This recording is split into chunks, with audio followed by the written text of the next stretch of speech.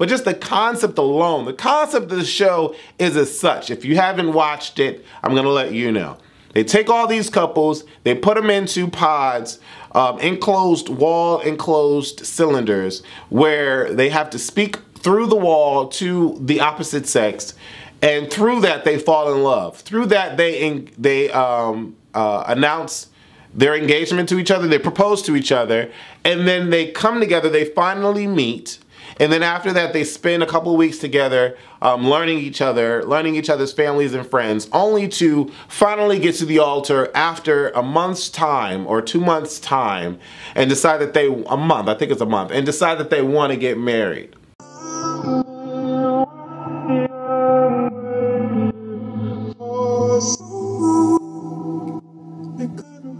What's going on, beautiful people? It's your boy here, Wesley from AConnectionTV.com and AConnectionTV on YouTube, the two places on the World Wide Web where we actually adopt similar connections despite our differences. And welcome to my YouTube channel. I am going to be reviewing Love is Blind episodes 1 through 9. Why? Because I freaking love the show and I think it is awesome. As I always say, I'm trying to get back into the swing of YouTube. YouTube has changed over the years, and so have I. But I still watch good cinema, I still watch good TV, and I love my reality shows. Some of them anyways. Hey, what's up? AConnectionTV.com is a new online streaming network of diverse content. You've heard of Netflix and Hulu. Well, now there's AConnectionTV.com. Imagine an online streaming network that housed original web shows and movies that you could actually relate to. Adopting similar connections despite our differences. Drama, comedy, cartoons, Romance, a little nudity here and there, Action, exclusive interviews, and more are all here on AConnectionTV.com. Connect with the fellow supporters of the network through forums online posted throughout the week. Let your voice be heard. Subscription is only $7.99 a month, and there are uploads every Wednesday. Hey, I mean $7.99, that's less than a drink at the bar. Or a meal at, say, Wendy's. Have you ever watched cable, Netflix, or Hulu? Wondered, where was your story? Well, I can see me. Well, I can see me. Well, I can see me. Well, I can see me. I can see me. I can see me. I can see me. Well, I can see me on A Connection TV. Subscribe today and you won't regret it. And hashtag Stay connected.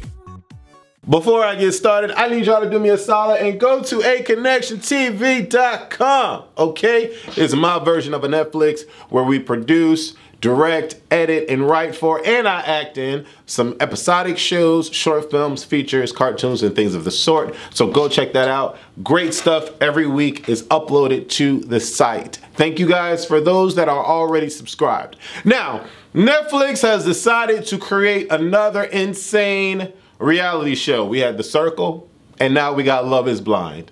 And I started watching Love is Blind with Vic, the person that I'm in a relationship with. Yes, we're still in a relationship for those of you that are so curious and want to know. I started watching it with him, and I was intrigued by the concept, bored in the first beginning of the episodes, but I was intrigued nonetheless. The person that kept me really watching the show to see where it was gonna go was Carlton. Because Carlton has this DL storyline, and I was curious to see what the portrayal of his life was going to be like. Also, I was actually aggravated that he was the only DL storyline, but then somebody told me something or said something aloud that made sense and it resonated in my brain. Black people are the only people that I know of, or that's been like really, it's like publicized for black people to be hidden so much from their community and from their family and from their culture that they had to establish this DL thing. Now, I'm not saying that the white people don't have to do this. I'm not saying that Hispanic people don't have to do this. I'm not saying that all other members of the races, of the human race, don't have to worry about this and it's just a black thing, but it's so popular from the black people. So hey, why not continue the popularity with Carlton as the DL storyline? I was just hoping that there was going to be another storyline that was attached to another face, but it wasn't. And suffice it to say, I was really glued to the screen to see how Carlton was going to handle dealing with Diamond, who, by the way, did have a stripper name, and I'm glad she understood that. So the way that this review is going to go, because there's 9 episodes that have aired, and I'm not about to make this a 40-45 minute review, I'm going to dissect the the relationships that were established right before the weddings. Now, apparently, there were 8 couples that were engaged, but I guess Netflix didn't really want to show all 8 couples. They weren't interested in them. Don't know really what happened. There was some controversy with a couple breaking up, and then one of the ladies went for the other guy. Anyways, we weren't able to see them. And it's fine, because the 6 people that we have now, 5 left, are fine. Okay, so much to dissect with all of them, but let's start with couple number 1, Carlton and Diamond. There are so many things right away wrong with this. I'm curious to see how Carlton really thought this was going to work. You are a man that has had past dealings with other men. You're dealing with a black woman. Not all black women are okay with the concept. Some are, because some feel like it is what it is now, but there are a lot that aren't. Why in the world would you get engaged to, wanting to marry someone, leaving that tidbit of information out when it is information that cripples and stifles your every movement that you make? I don't understand Carlton. I really don't. And the moment where he finally decides to tell Bad Lace Front, aka Diamond, about his current lie and those situation, he's so uber defensive toward her and not allowing her to convey how she feels about being blindsided that his whole mind and concept is warped of how a relationship should work. I really felt horribly for Diamond. I was on Team Diamond, minus the bad wig. How everything ended up was ridiculous. Him cussing her out and him saying that, oh, she doesn't get it, she doesn't understand, and all this. It was a waste. He was a waste. And I just hate that he treated her and spoke to her the way that he did. Now, it could be a situation where, you know, we didn't see the whole thing. Maybe what they showed of her poised and willing to talk to him was not how she was totally. I don't know, because editing is great. But I just did not like how that all happened. But when he said that your wig has been slipping since I known you, I was like, yeah, it has been. And I couldn't understand for the life of me why she allowed herself to be put on screen like that. But I was Team Diamond nonetheless. Let's talk about Kenny and Kelly. Can't really say much about them because we don't really know much about them. All we do know is what they've told us, and they've been engaged now. They seem like 2 peas in the pod. Both families are united in the concept of them getting married, but they have not had sex yet. And I understand some marriages, they like, oh, I want to save myself for you. But yeah, let that be the case if they're virgins. But they're not virgins.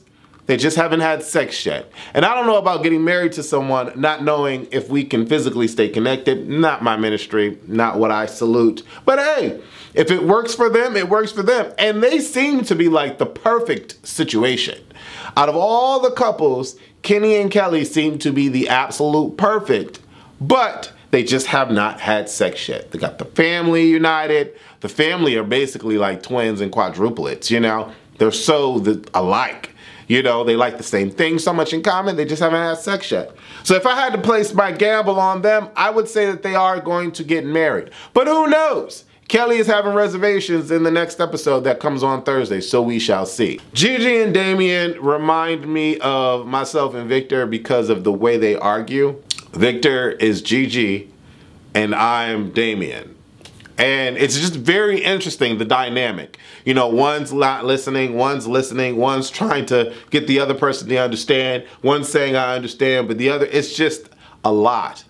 In relationships, there's give and take. And whenever you feel like the person that you're in love with, or in lust with, or like, is not understanding you, you need to take a second, chill the hell out, and realize that not everyone is going to get what's coming out of your brain, okay? It might take a second for them to understand and register it, but it's not going to be quick for everyone. And if there comes to a moment where you feel like you're beating a dead horse, take a second, chill the hell out, recollect your thoughts, and try again. That's how communication works. But I'm so much like Damian in the sense that if it's leading to a conversation that's not going anywhere and all you're doing is yelling, then I'm out. I'm deuces. Deuces, I'm gone. Seeing Damian and Gigi, I feel like it's a marriage that's not going to work.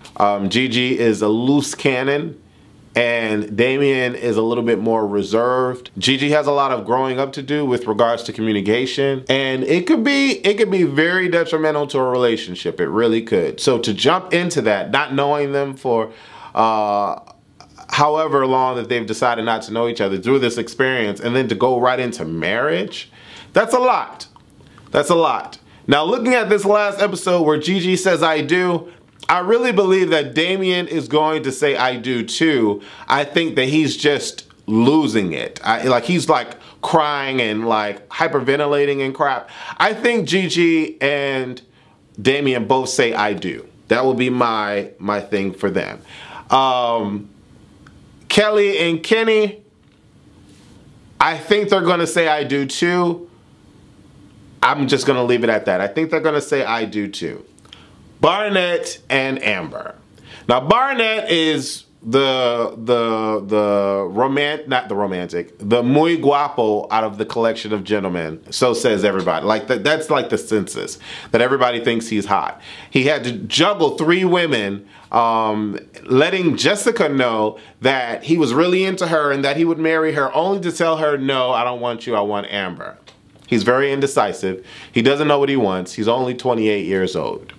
But he has his life way together, more so than Miss Amber does, who all she wants is just to be a stay-at-home wife. And I'm like, okay. They seem to be connected. They seem to be into each other. They seem to be wanting each other, but something's off. And it's not just Jessica trying to insert herself in their relationship. Something is really off to me. And I don't think it's going to be a unanimous I do. I just don't. At first I thought that the girl that was running away talking about, this is not going to work, was Jessica. But Jessica's dress does not match the edit of the woman that was running away. It matches Amber. So based on that, and based on just the way things were going, I just don't see them having a unanimous I do. I could be wrong, but I just don't see it. Mark and Jessica. Mark and Jessica are not getting married. There's nothing leading me to believe that they should. There's nothing leading me to believe that they will. Mark is very unassuming. He is just so green and young compared to, you know, Jessica, who has her career and is established and has gone through things, and she has daddy issues and there's commitment issues. There's a lot of issues there. Couple that with this young man that thinks he knows what he wants at the tender age of 24, and he's ready to dive into this relationship after being the second pick from a woman that clearly wanted someone else. I don't understand why he would believe that this marriage will work, and I, for the life of me, don't think that it's going to work. I don't think that there's going to be a unanimous I do from the two of them when they get to the altar. But that could just be me. I was really curious and wanting to see Amber go after Jessica, because clearly Jessica still wants Barnett. It's clear. She could say all day long, I don't want you, I don't want you, I don't want you, but you told Mark, your fiance, in your drunk stupor that you're still attracted to Barnett, or that there was something about Barnett. He got upset, walked away, but blamed it on the alcohol the next morning and forgave you. I'm sorry. I'm sorry. Now, Jessica very much wants Barnett. It's clear as day. I don't think that Mark and Jessica are going to have a unanimous yes. I think Mark is very green, very young, and he is not reading all of the clear red flags that are waving in front of his face, and he's going to make a huge mistake going to the altar. I could be wrong, but that's the way that I see it. Lauren and Cameron, I love these two the most. Lauren is a beautiful, beautiful girl. Beautiful, beautiful woman. And Cameron is just so freaking nice. I don't even know if it's that possible to be that nice, but he's that nice. And I would like punch Lauren through the TV on the shoulder if she said no to Cameron. What? You know what I'm saying? Like, why would you do that? I think Lauren and Cameron are going to be a unanimous yes.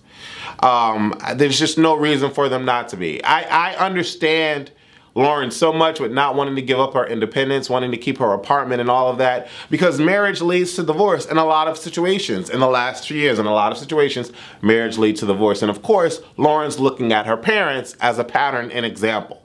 Both her parents got divorced. Cameron's parents did not get divorced. So many things leading me to believe that, you know, these people have all these issues and because of their experiences.